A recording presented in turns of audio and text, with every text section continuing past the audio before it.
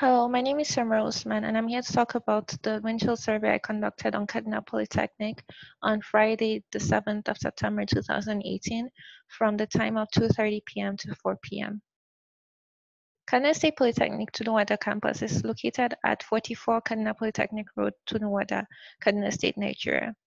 It was established in 1956 as the main campus of three in Kaduna, and the objective of the institution is to provide diverse instruction, training, and research in technology, the sciences, commerce, the humanities, and programs of in-service instruction for members of the public service in Nigeria.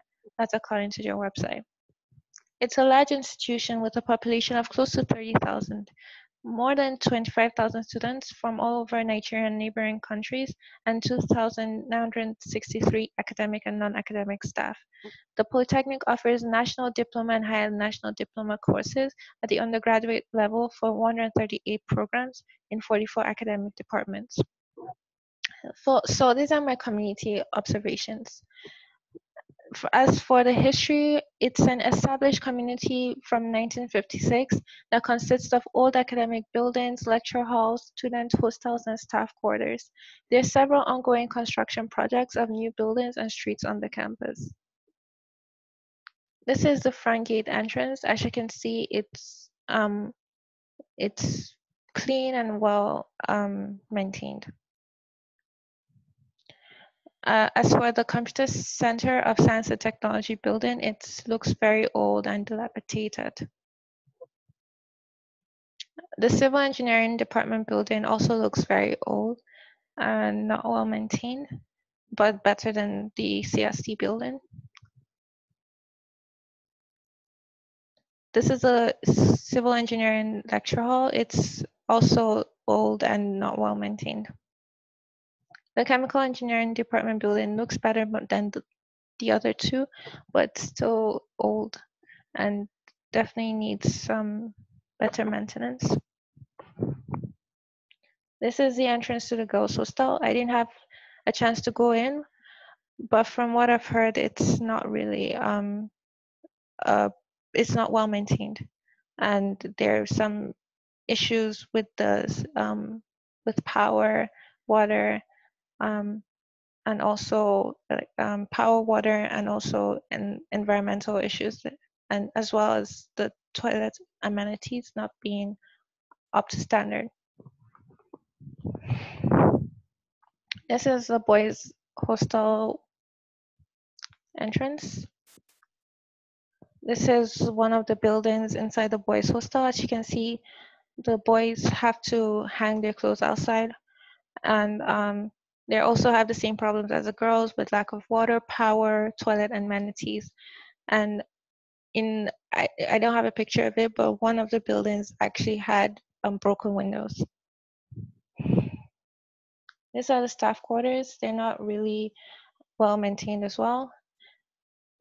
As you can see, there are sheep grazing outside, and there the bushes that are overgrown around the building, and it looks very old. This is a construction project by TED Fund, which is the twin lecture theater that's being constructed for the campus. This is another construction project again by TED Fund, and this one has been ongoing since 2009. So the community consists of mostly young Nigerian women and women between the ages of 20 to 35 years. And they're mostly from the Hausa tribe, which is the dominant tribe of northern Nigeria where Kaduna is located. So these are just pictures of some of the students that were around the campus. And as you can see, there these young and male and female students were walking around the campus. The community is mostly dominated by Muslim people because Hausa people are mostly Muslim, but there are Christians as well. So this is the mosque. It's old, it's not very well maintained. As you can see, the walls of the building are faded. And the church looks much better than the mosque. And it has also a little bit of overgrown bushes, grass around it, but it's not as bad as the mosque. The community is clean in some parts, but mostly dirty. There are open dumping areas for refuse. There are collections of dried leaves and wood on the ground, and also collections of water in gutters and ditches. There are many trees in the campus and open green spaces as well. It makes the air fresh for most part, but in dirty areas, the air is not really good. So this is an example of a clean area in the campus. This is the administrative block. So you can see the hedges are well trimmed and maintained. It looks nice and aesthetically pleasing compared to other parts of the campus. It's another clean area. As you can see, there's a cock standing by the side of the road, which is not an uncommon sight on campus. This is one of the areas undergoing construction. You can see the construction vehicles that are over there. This is an overgrown bush area at the back of the school. It's definitely not well maintained. And then also at the back of the school, there's a refuse dump, which is definitely an environmental problem. This is a car parking area. As you can see, it just rained and there's a collection of water in some of the ditches there. This is a wood collection, which is not uncommon on the campus. There are many of these around, and it's just they're lined by the street.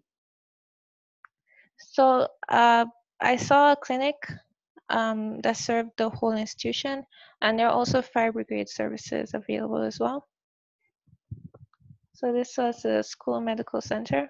It caters to all students and staff in the Polytechnic. The community has a lot of business centers, food shops, stores, petty trading, and banks. So these are one of the areas where there are mostly business centers and snack shops. As you can see, there's a roadside hawker hawking fruit and in front of other stores within the campus. There's a microfinance bank for the Kaduna Polytechnic.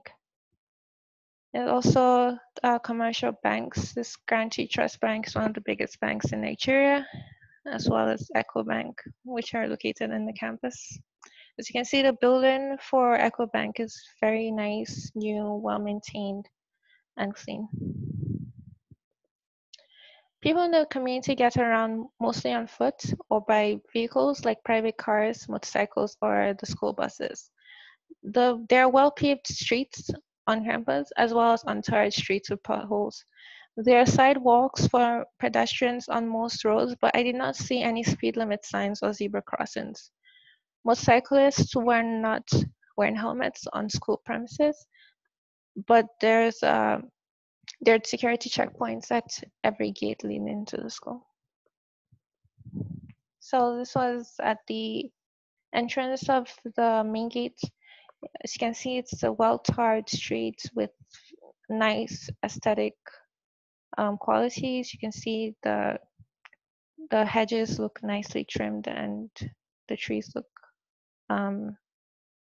good. This is a street with a sidewalk for pedestrians. It looks okay. This is a school bus for students and staff to get around campus. As you can see, this is a motorcycle parking area in front of the boys' hostel. You can't see any helmets on the motorcycles, which is a safety hazard. There's a security checkpoint at the main gate. As you can see, the security personnel are not enforcing that motorcyclists should wear helmets.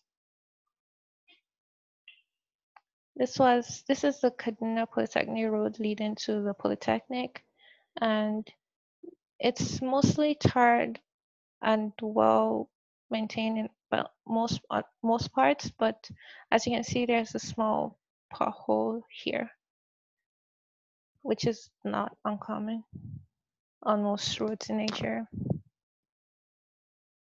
This is the street that was undergoing construction, and you can see it has many potholes, which makes driving on it very hard.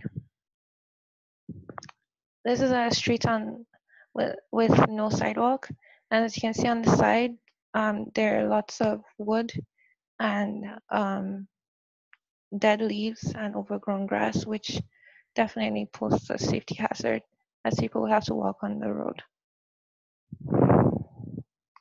This was the staff entrance to the Polytechnic. As you can see, there's security personnel over there. But as you can see outside here, there's a ditch filled with rainwater, which is definitely a safety hazard. This is one of the streets in the staff quarters. As you can see, it's untarred and not well kept. As you can see, there are also bushes, overgrown bushes on the side of the road. There are various signposts in the community that indicate the Polytechnic's mission and values, as well as the dress code. This is one of them. This is the mission and values of the Polytechnic, and also the dress code of the Polytechnic. There's a huge library within the premises, as well as an all-encompassing school. So it contains nursery, primary, and secondary education.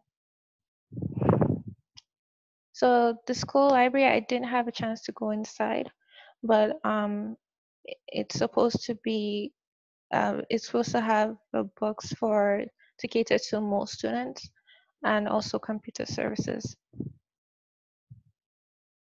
This is the nursery, primary, and secondary school. It's caters to staff children and also open to general public children. This was the gate for the school. I didn't have a chance to go in, but from what I saw outside, it actually looks well maintained and good and clean. Recreation.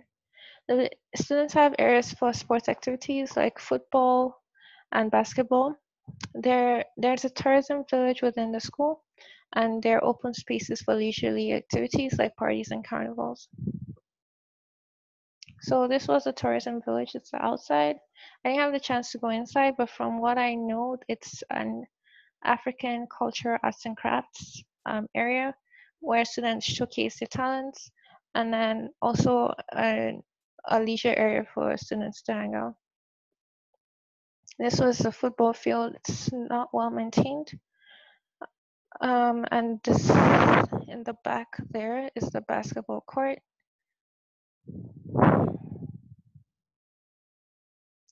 This is an open area for students' leisurely activities. You can see a canopy with students hanging underneath and chairs. But as you can see, there's a lot of it's dirty area with mud and doesn't look aesthetically pleasing. While I was there, there was a carnival going on by the Nigerian Emirates Student Association for an event they were having. So it was just nice to watch them. And as you can see, this is their leader of their association, and he was on a horse wearing Emirati attire. My overall assessment of the community, it's an established one with road networks, transportation services, shops, banks, a school, a library, areas of worship, and areas of leisure. But the infrastructure is very old and dilapidated. It definitely needs to be revamped. There are numerous environmental problems like the open refuse dumps, also lack of toilet and amenities for the students, and also the open gutters and with ditches with water collecting in them. Those are all public health issues. Then there are also safety hazards like no zebra crossings. There are also some areas with no sidewalks for students. Then there just no enforcement of helmets for motorcyclists, which is definitely a health hazard. Okay, there are efforts by the leadership to revamp the school's image, as evidenced by the ongoing construction projects. However, I believe that they need to step up the pace of these projects. I saw one project had been going on since 2009, which is nearly 10 years, and that definitely is unacceptable. There needs to be refurbishment of older structures, good maintenance of existing infrastructure, and more attention given to the cleanliness of the environment and the welfare of students and staff. Okay, thank you very much for listening to my presentation.